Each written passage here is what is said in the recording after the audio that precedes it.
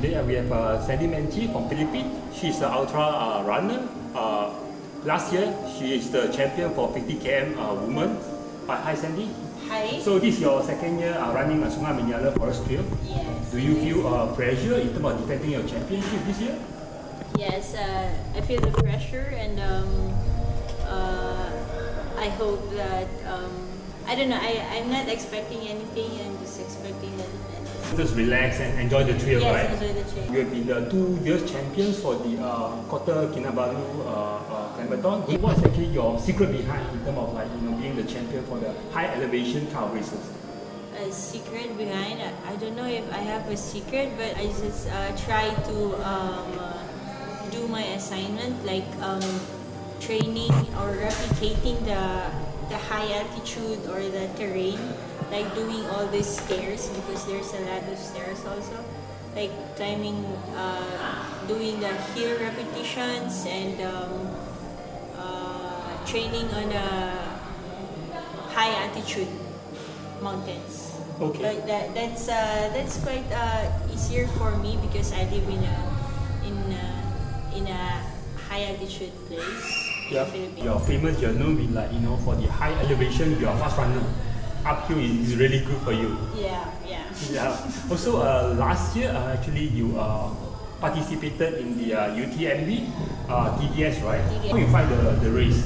The race was difficult, and as what I've said a while ago, it was all in one. It was hard, it was difficult, weather, nutrition, everything. But finishing it was a reward for me.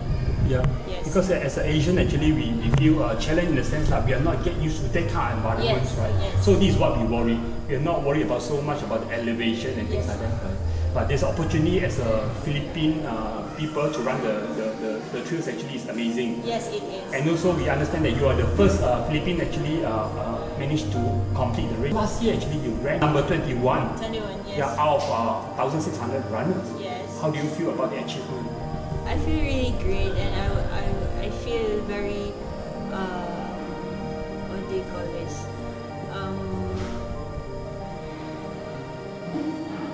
Very great. I'm sorry. Grateful, yes. Yeah.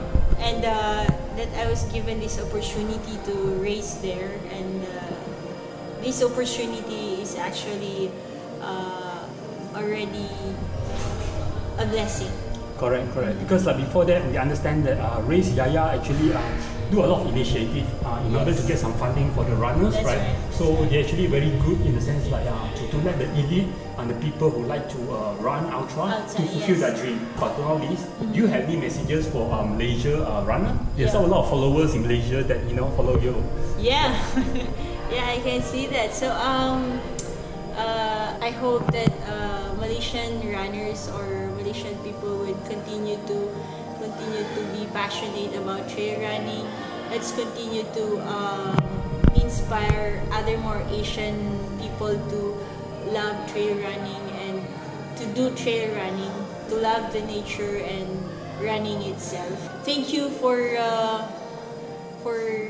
being so kind to us, and for being so friendly and being so hospitable. Every time we come here in Malaysia, we can feel the love, and that's it. Thank you very much.